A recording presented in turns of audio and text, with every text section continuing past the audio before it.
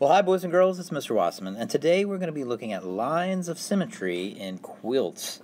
We are in our math journal on pages 280 and 281, Unit 8, Lesson 4, Symmetry in Quilting Patterns. Now, as you can see on page 280, I have a number of different types of quilt patterns. Now, if you're not familiar with what a quilt is, it's like a blanket that is stitched together with a number of scraps of cloth, sometimes deliberately to make intricate patterns, and sometimes just whatever you have left over.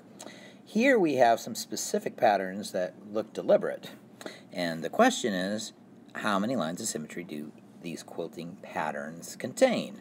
Okay, now if you look at the pinwheel pattern to begin with, when there's no color assigned, there are 4 lines of symmetry.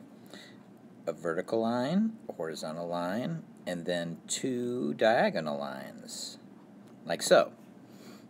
But when you assign color to some of those triangles, or make squares out of the 2 triangles, it then reduces the number of lines of symmetry. Like, for example, as you can see in the second pattern, which has some large triangles on the left and right hand side, because of that, it creates a situation where there's only 2 lines of symmetry, horizontal and vertical.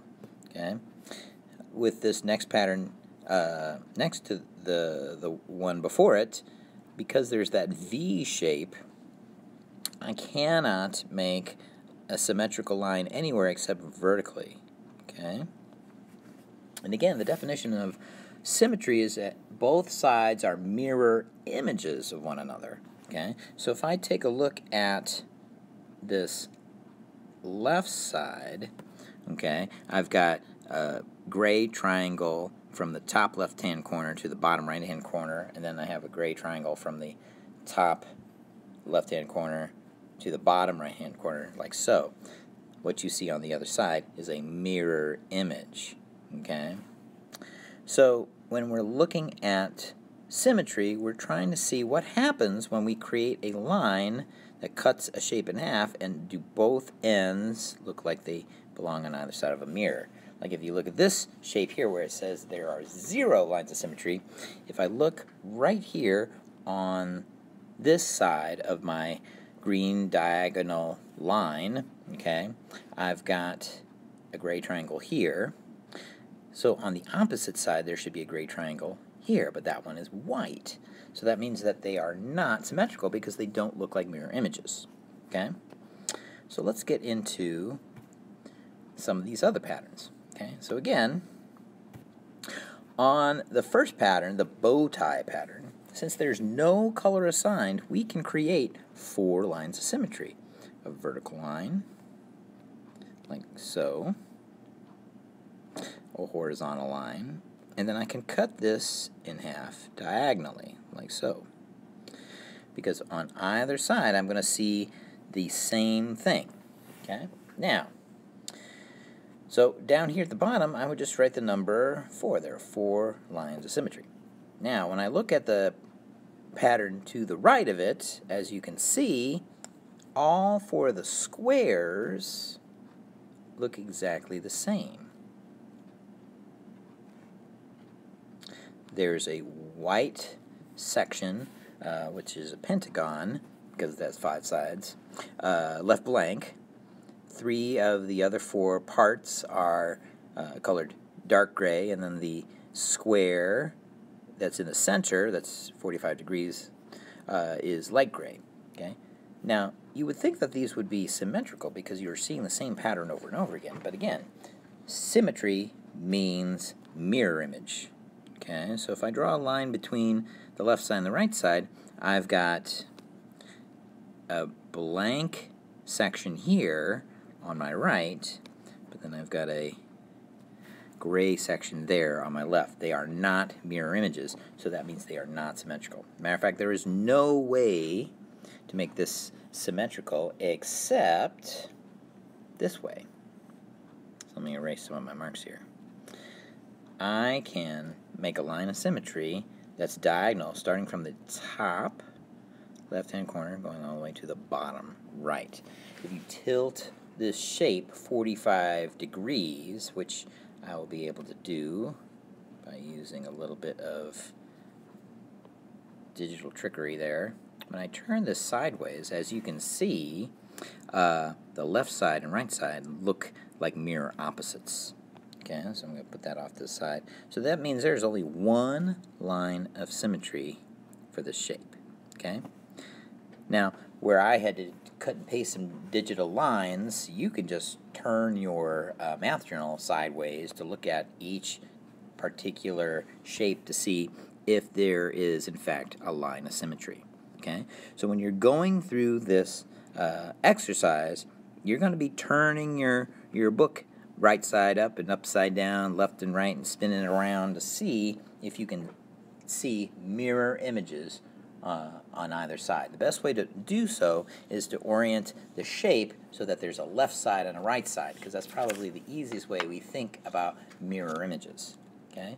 So your job is to go through each of these patterns and ask yourself, if I were to fold this in half, would both folds, or both sides of that fold, look identical, or will look like mirror images of each other, or look nothing alike? Okay? That's how I determine lines of symmetry. Okay? Then when we get to the second section here, it says some patterns called 9-patch patterns look like they are made up of 9 squares. So you can make your own 9-patch pattern on a 3x3 grid. Okay?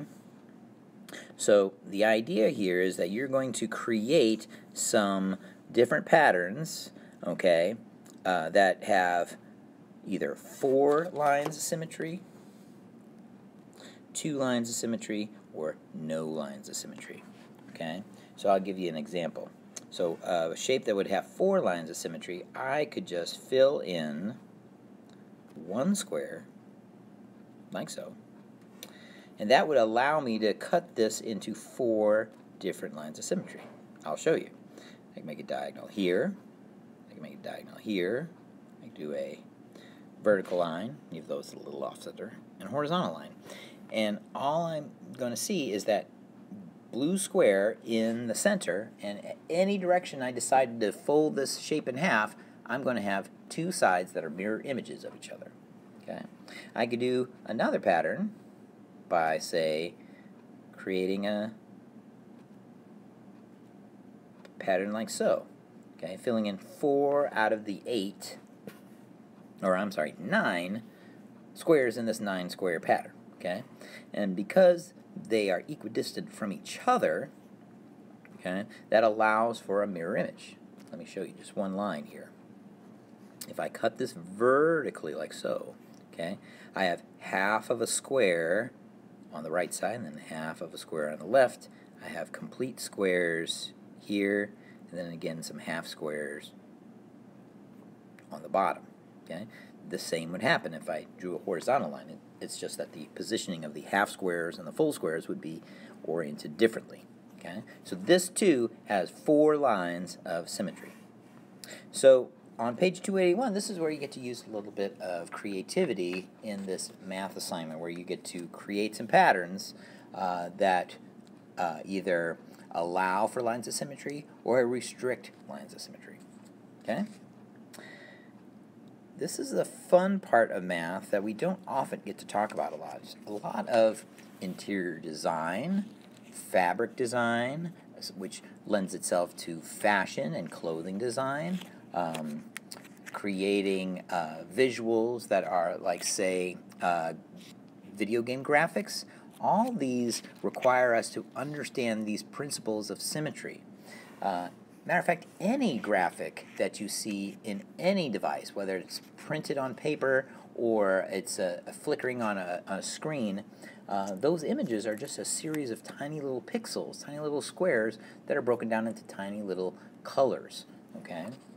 If you've ever zoomed in on a photo, it gets as it gets bigger, or you focus in on the smaller aspects of the photo, those images or the details get more grainy and more chunky and more boxish because you're focusing in on those what they call pixels. Okay?